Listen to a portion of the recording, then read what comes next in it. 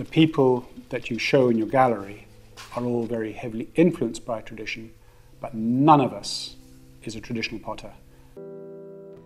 I think that a good pot, it has to kind of reveal something about the maker. What you find in it is actually not so different from what you would hope to find in another person.